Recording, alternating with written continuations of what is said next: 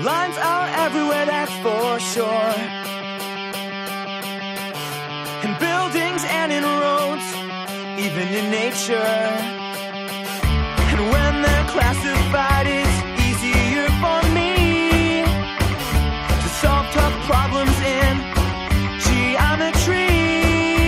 Horizontal lines, straight left and right, vertical lines, up and down to the sky, intersecting lines, cross all the time, parallel lines, never touch the other lines, perpendicular lines, intersect at right angles.